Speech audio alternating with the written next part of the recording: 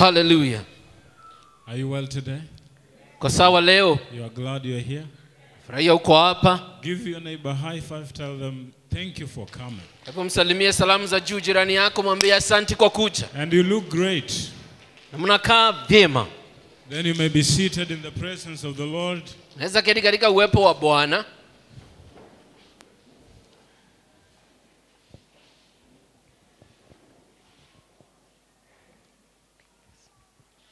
Today started a little bit chilly. Leo ikaanza na baridi kidogo. So the weather was not very good for churchgoers. Kwa hivyo hali ya anga haikuwa nzuri sana kwa wale waendao kanisa. But the believers had to come. Lakini waamini lazima wangefika. So clap for yourself for making it. Kwa hivyo jipigie makofi kwa kufika. You had many reasons not to come. Ulikuwa na sababu nyingi za kukosa kuja. But you chose to come anyway. Lakini ukaamua kwamba utakuja. Hallelujah. Amen. I want to bring you greetings from Bishop Dr. Jimmy Kimani. Letee salamu za askofu Daktari Jimmy Kimani. And our mom, Pastor Alice Kimani. Na Pastor Alice Kimani. They have passed their love to you. Wameweza kupitisha upendo wao kwao. They are out kwenyu. of town today. Hawako leo siku ya leo. And it's good to be out of town sometimes. Ni vizuri kukosa tu kuweko mjini wakati mwingine. They want you to know they love you. Wataka kujua kwamba wanawapenda. They care about you. Wanawashughulikia. And they are praying for you. Na wanawaombea. Have you received their greetings? Je, umepokea? Is that how you receive greetings? Je, unapokea hivyo? All right. Maybe we shall attend that class. You don't know whether to clap, whether to say I've received. But it's okay. Ni sawa. You receive, eh? Umepokea? Okay. How many of us are visitors? This is the first time you have come. Je, ni wangapi wetu ni wageni? Hii ni mara yako ya kwanza kuja. You've never been here before. Haujawa mahali hapa tena. This is the first time you checked in here. Ni mara yako ya kwanza kukuja. Come on, there is one visitor over there. Kuna Where is the other one? There's another one, kuna mwingine mahali hapa, kuna wengine pale pia nyuma. We have so many visitors. Tuko na wageni wengi sana. Please just stand so that we see you. Some people are stretching to see you. Watu wengine wanakazana kuwaona. Hebu simama tu. Let's appreciate our visitors. Wacha tuwashangilie wageni wetu. Amen. Amen. 1, 2, 3. Yesu akupenda, anipenda na sisi sote. Kuna watu wanauma mdomo kwa nini? Hamjapata kwaya, hamku attend classes. Let's do it one more time. 1, 2 and 3. Amen. Yesu akupenda, anipenda na atupenda sisi sote. All of us. Thank you very much for coming. Asante sana kwa kuja. If you are visiting somebody here, kama umetembelea mtu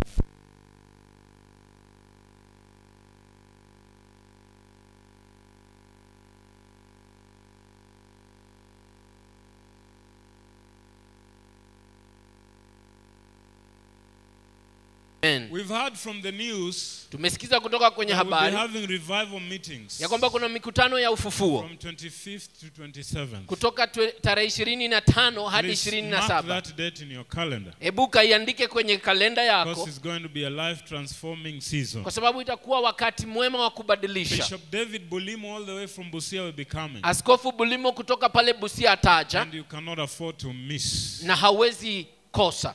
Tell your neighbor 25th of April. 25 mwezi wa 4. Tell you, some people are looking at, I'm not your neighbor. Your neighbor is jirani yako ni yule umekati karibu na yeye. And if you don't like him, you can change your kama unaona humpendi unaweza badilisha kiti. Yeah, rather than keeping quiet. Badala ya kuvumilia.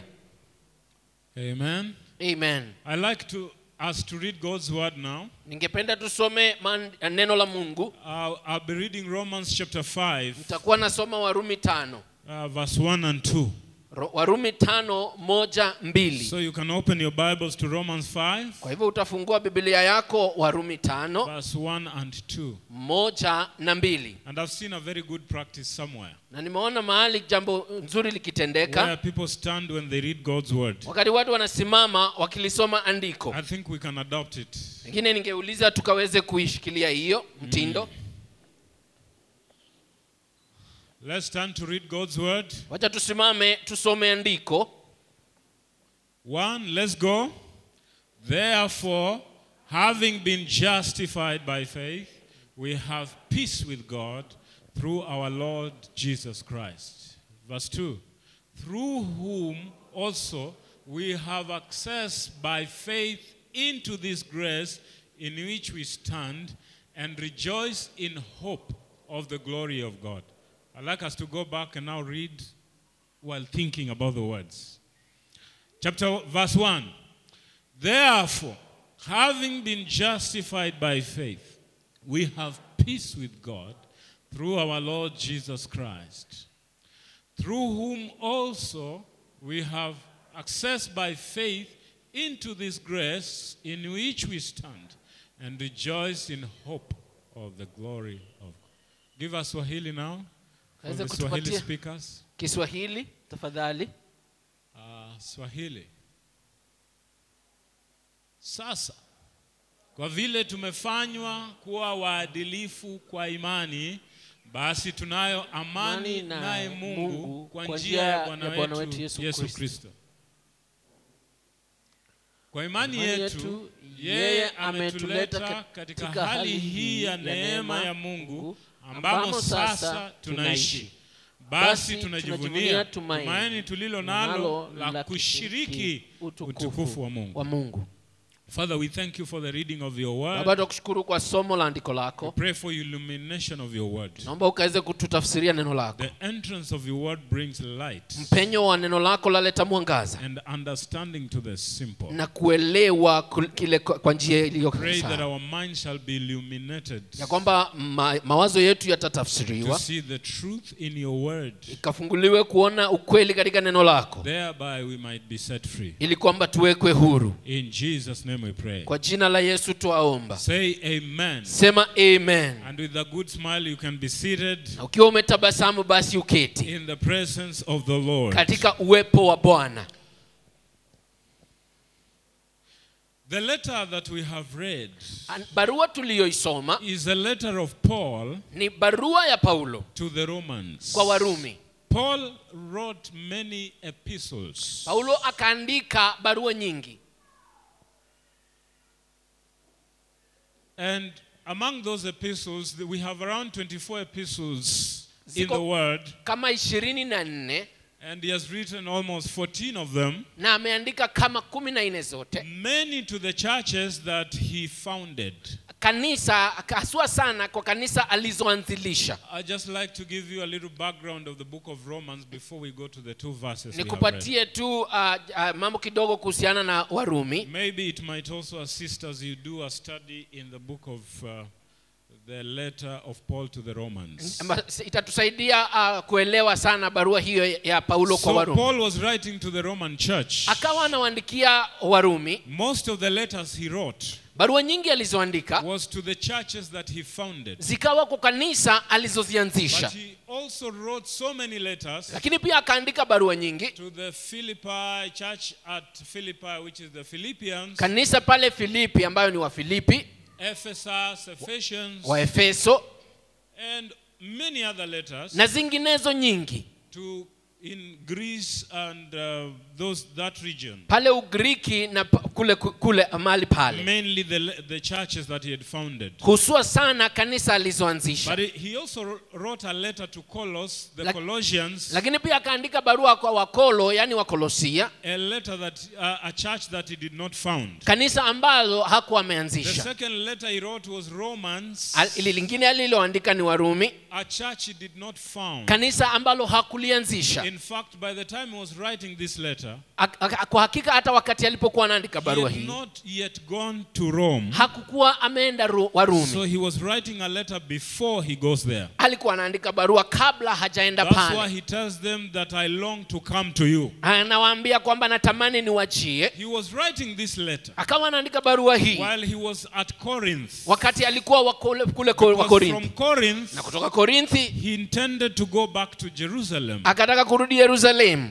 Because he had collected some alms from the church. Kwa sababu alikuwa amepata vitu kidhaa kwa And he kanisa. wanted to take them over to Jerusalem. Na akawa anataka kuzipeleka pale To Yerusalemu. give to those that were needy in the church. Kupatia wale ambao walikuwa na mahitaji So he kanisani. writes a letter to the Romans. Kwa basi awaandikia Warumi barua. He gives to Phoebe to take it before he goes there. Anampatia Phoebe apeleke kabla hajaenda pale. Now his epistle to the Romans Ile barua yake kwa Warumi is a little bit different from the other epistles that he has written. yatofautiana kwa kiwango kutokana na zile zingine alizoandika. This epistle is a treatise. Kwa sababu hii andiko ni kama makubaliano. A treatise is like a discussion. Ni kama kuongea. It's like an argument. Ni kama ile mpingano It's like a kiasi. dissertation. Ni kama ile kukuwa na masomo. It's like a thesis. Ni kama andiko la kisomo. It's making an investigative study into a subject. Anafanya uchocholezi katika andiko fulani. To expound some things that hitherto were not yet known to that church. Na akijaribu kuelezea mambo wa kadha ambao kanisa he writes to the Roman church. Kwa hivyo anaandikia Warumi. But though it is distinctive, lakini hata kama ina tofauti, it still bears the common features of a letter that Paul was writing. Inafanana kiasi na barua Paulo alikuwa anaandika. Because every time he writes a letter, kwa sababu kwa kila wakati andikapo he barua, introduces himself. Anajitambulisha mwenyewe. He says, Paul, an apostle of Jesus Christ. Anasema Paulo mtumishi wa Yesu Kristo. Paul, a servant of Jesus Christ. Yani Paulo mtumishi wa Yesu Kristo. Paul, a bond servant. Paulo aliyezaliwa wa kutumika. Here he says, Paul, an apostle according to the will of God. Anasema kwamba Paulo mtume kulingana na mapenzi ya Mungu. So he starts with an introduction of himself. Hivyo basi yaanza na kujitambulisha. Then as it is common with Paul, na kama ilivyo kawaida ya Paulo, he says that he is praying for them. Asema awaombea. He says, I have been praying for you. Kwa nimekuwa nikiwaombea nyinyi. He mentioned this in most of his letters. Anasema hivi katika andiko zake zote. Like if you read Ephesians 1:15, he says, Waefesa 1:15 yuasema, since I heard of your love for the saints, tangia niliposikia upendo wenu kwa and Kristo your faith in God, na imani yenu kwa Mungu, I cease not to make mention of you in my prayers, sitakosa kuwatambua katika maombi yangu, thanking God for you. nikimshukuru Mungu kwa ajili yenu. So the same way he's praying for the Ephesian church, hivyo basi vile vile anavyoombea he's Waefeso, also praying for the Roman church. pia awaombea kanisa la Warumi. After his normal salutation, baada ya salamu zake za kawaida, Paul starts to explain the reason yuanza Paulo kuelezea sababu why he's even an apostle in the first place. kwa sababu gani yeye ni mtume kwanza. And the reason for that is because of the gospel. Kwa sababu ni ya Injili. That Jesus was given to us. Ya kwamba Yesu kapatiwa kwetu. So that those who are accursed, ili kwamba waliolaaniwa can be the chosen of God. wakawa waliochaguliwa wa Mungu. So Paul is a carrier of good news. Kwa hivyo Paulo ni mbebaji ama chombo cha habari njema. And in verse 16 of chapter 1 he says, for I am not ashamed of the gospel. 16 pale moja anasema siaibiki Injili. For it is the power of God unto salvation. Sababu ni nguvu ya Mungu katika wokovu. First to the Gentiles. Kwanza kwa wale wa First to Gentile. the Jews, then to the Gentiles. Kwanza kwa Wajiu na wale wa Gentile. And so he starts to speak about the Gentiles or the pagans or the heathens. Anaanza kuongelea wale wa kidunia ama wale wa kidunia. And he says the heathens have been blinded in their eyes. Anasema kwamba wamefungwa kwa macho yao. Even though God gave them the choice. Ya kwamba Mungu japokuwa akawapatia uamuzi. Or the gift of free choice. Yaani ile kuwa na uwezo wa uamuzi. They decided not to choose God. Wanaamua kwamba hawatamchagua Mungu. But they walked in their own imagination. Lakini wanatembea kwa fikra zao. In fact, he says they walked under unrighteousness. Hata anasema ya kwamba wanatembea katika kukosa, yani uchafu ama kukosa. Instead of worshiping the creator, ya kwamba badala ya kumwabudu aliyewaumba, they started to worship the creation or the creatures. Walianza kuabudu maumbile. And gave themselves to worshiping of idols. Na wakajipatia kuabudu mifano. And because they chose not God, na kwa sababu walikataa kumchagua Mungu, God has given them up. Mungu amewapeana. And Paul lists 3 things na Paulo yuataja mambo matatu that God gave them to. Mungu aliyowapatia kwayo. Number one, God gave them to uncleanliness. Kwanza Mungu akawapatia kwa kukosa kuwa So wasafi. that they started walking in the lusts of their hearts. Wakaanza kutembea kwa tamaa ya mili yao. Secondly, Ya pili, God gave them to vile passions. Mungu akawapatia tamaa, or vile affections. yani tamaa zisizo za kawaida. Now they had affections that were not human. Walikuwa na tamaa ambazo si za binadamu. Started having passions upon women. Wamama wanakuwa na tamaa kwa wamama. And men started having passions for men. Waume nao pia wanatamani waume wengine. Those were vile passions. Hiyo ilikuwa tamaa zisizo za kawaida. Thirdly, he says, Tatu anasema, God gave them over to depraved minds. Akawapatia kwa fikra zisizofikiria. Or debased minds. Yani fikra zisizo na mawazo. Now they were not thinking straight. Wapo wanafikiria vema. Their mind was below their status or Fikra capacity. zao zikawa chini ya hali yao. Because they did not choose God. Kwa sababu hawakumchagua Mungu. So verse 1, chapter 1 basically is talking about the heathen. Kwa hivyo ya kwanza inaongea kuhusu walio